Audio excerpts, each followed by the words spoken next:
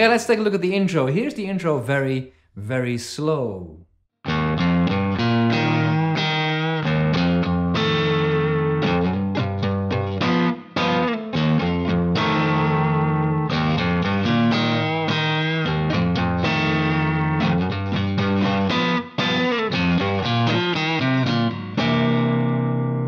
The song starts. So he starts with this riff, basically very simple. But he tends to bend the D string a little bit at the end. Which is kind of weird. Then onto the F#7, which normally you would play like this, right? Which Hendrix rarely ever does. It's all the thumb, index, and I use the ring finger on the G string, so it's near the fret. It just sounds a bit different from a regular F#7 where you have all the 6 strings. Here you only hear 3.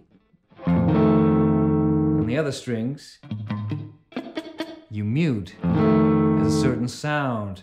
So it's then slide up. Notice this loose E string and then the thumb.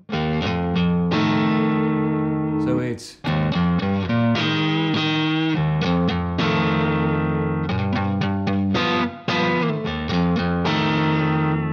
then repeat.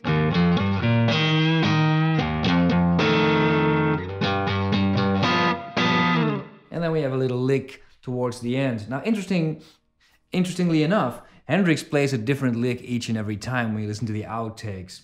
On the record we hear something like this, which is actually very easy. But other times he plays something like... Lots of things you can play. Let's stick with what we hear on the record. Slow. And then we start. Up tempo.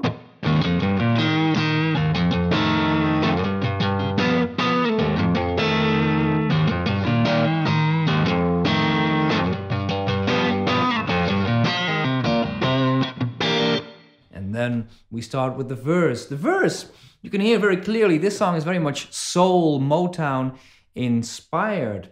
Yeah, the song basically is something like this. Do, do, do, do. I got sunshine. Yeah, it's very much a soul song. But the interesting thing about Hendrix is, once the song and the whole production is finished, it doesn't sound like a soul song at all. It sounds like soul in outer space. It sounds like Jimi Hendrix. Let's take a look at the chords. He starts with a C#9.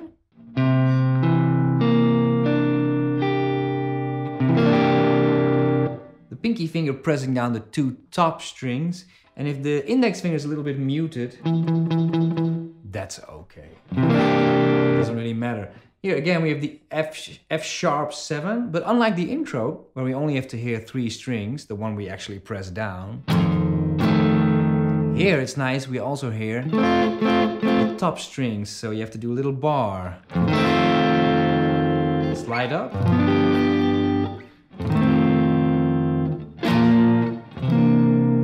And back. Very quick little power chord in between there. So it's...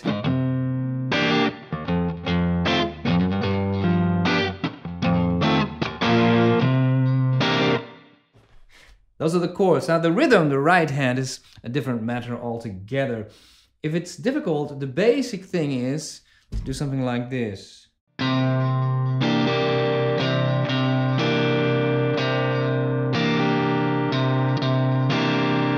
And that doesn't sound like Hendrix yet, because of course the left hand needs to do some work as well. We need to press the strings and also release. It's press, release, press, press, release. That makes...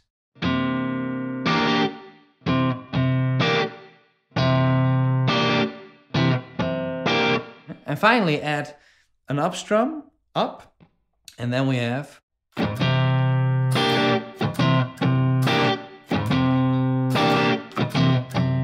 that's it.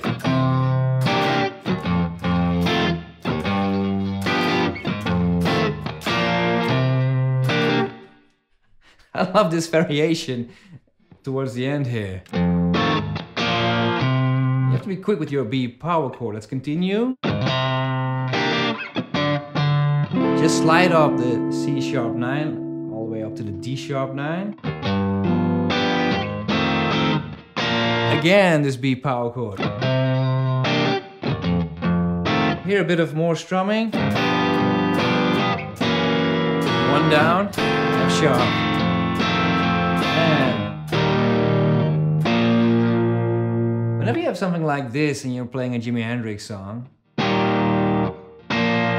can choose to do this.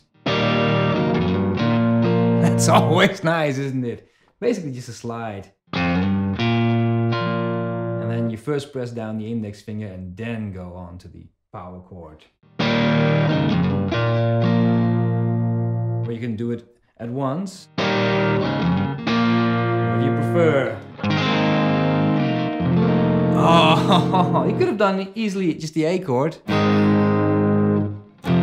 But he plays this beautiful open sort of A chord, 9, whatever it is. Just slide back. Here's where he often does something like this. Try to do that. It's just simply G string, hammer on, pull off. Also playing the open strings. And back to the root note.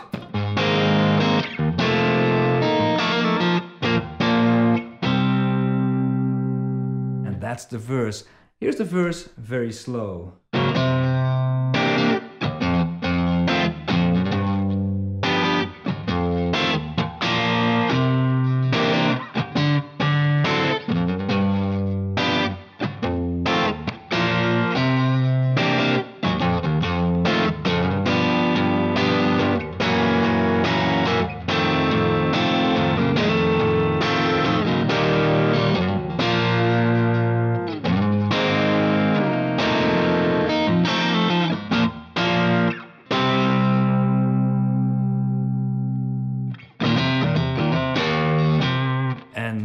Repeat.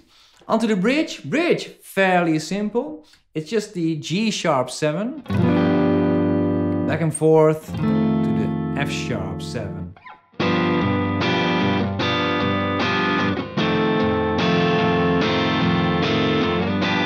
If you have something like that, you might want to add a lick or embellishment, otherwise it's a little bit boring, and Hendrix tends to play embellishments and licks all over the place. Now what can you do here? Yeah, that's always a stock default Hendrix lick. When you play it, always play the accent. Here. It really needs to pop out. You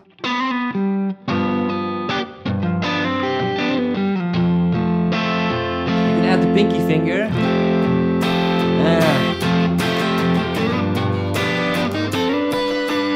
That's another one.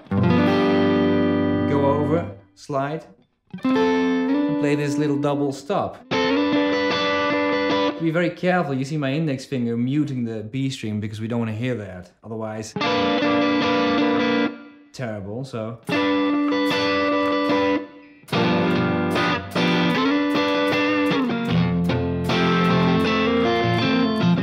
Finally, move on.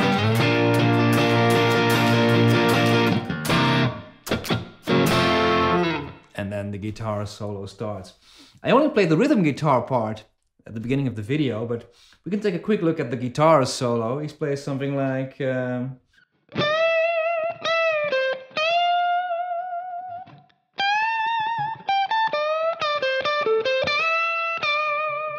That's how he starts. And then the song modulates to a different key of D sharp. And he plays something like... slow. And then he just improvises his own thing. Very fast guitar playing. You have to come up with something yourself.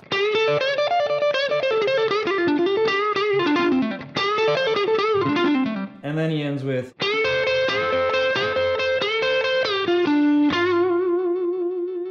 Basically, we then hear the song, the verse, just like before, but everything 2 frets up.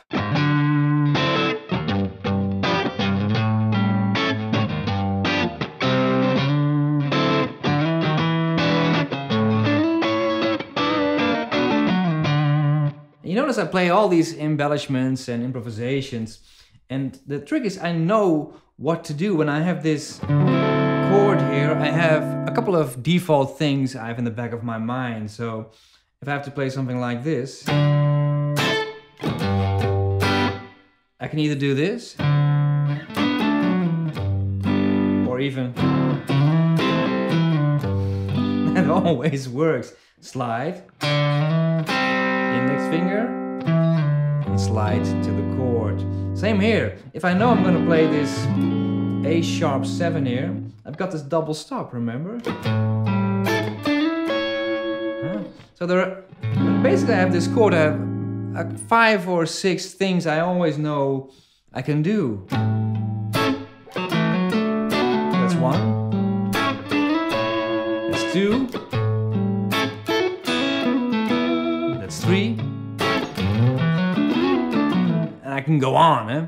So the trick is to have a chord like this and just to learn these improvisations and embellishments so you can pull them out of your head whenever you need to.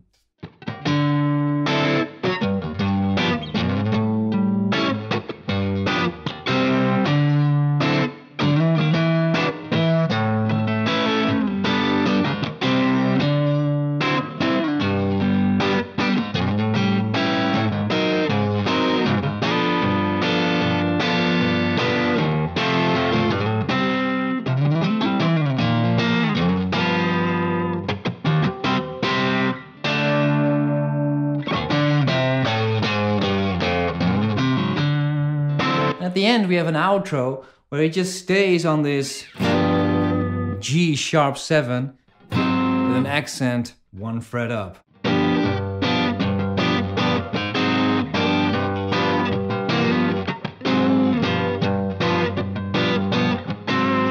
And then it fades away. Those are the parts of the entire song. Let's play the intro and the verse. Here we go.